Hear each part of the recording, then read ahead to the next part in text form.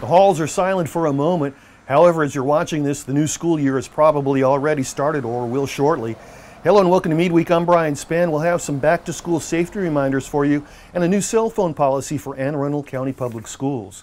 These stories and much more, but first, every year at this time, we like to remind everyone that there are 7 Anne Arundel County Public Schools on the installation and the safety issues that arise with kids going back to school. So a lot of routes through posts have set aside routes for kids to go to school.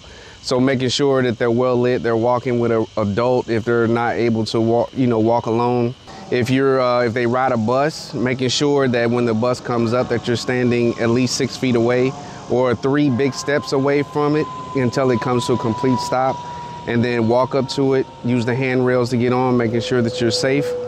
If your kid has to cross the bus, once they get off the bus, a lot of kids have to get off and cross the street, right? And all the time there isn't a crosswalk right there.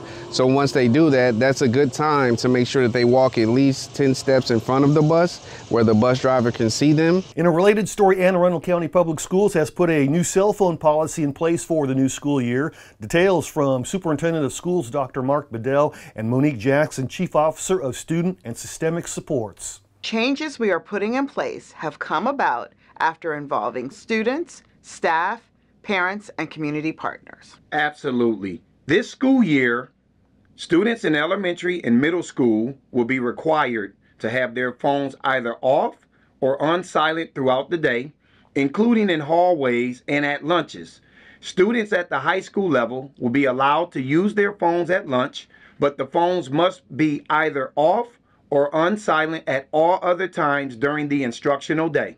This is not a ban on cell phones. It is a change in our guidelines designed to enhance the learning environment so that everyone can belong, grow, and succeed. In other news, earlier this summer, the National Security Agency stood up the Artificial Intelligence Security Center to detect and counter AI vulnerabilities. Here's more, courtesy of the NSA's YouTube channel.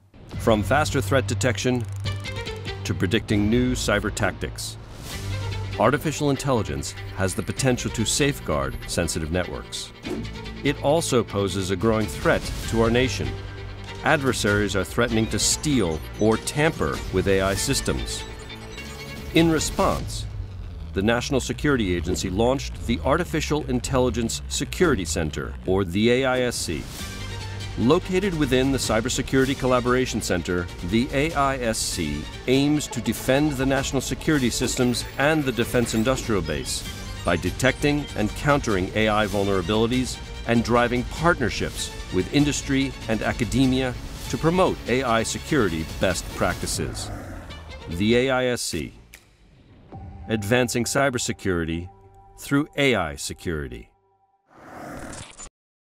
In other news, September is Suicide Prevention Month. Fort Meade Suicide Prevention Program has several events through the month we'd like to highlight. First, on Wednesday, September 4th, the Suicide Prevention Program is offering Pure Praxis interactive training. Pure Praxis is an improvisational performance group with actors simulating real-world problems. Audience participation is also key. There are 3 one-hour sessions on the 4th, 9 a.m., 11 a.m., and 1:30 p.m. at the Post Theater. On September 18th, there's a suicide prevention workshop with the Washington Tattoo. The workshop includes using music as a therapeutic tool. The workshop is from noon to 1 at the Post Theater. And then on the 26th, there's a suicide prevention table talk with military and community leaders as well as prevention subject matter experts.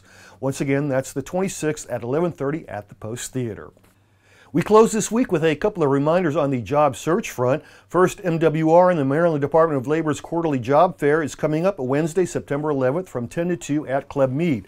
As always, for those that don't have immediate access to the installation, there's a shuttle service that runs between the Army Reserve Center on Maryland 175 and Club Meade.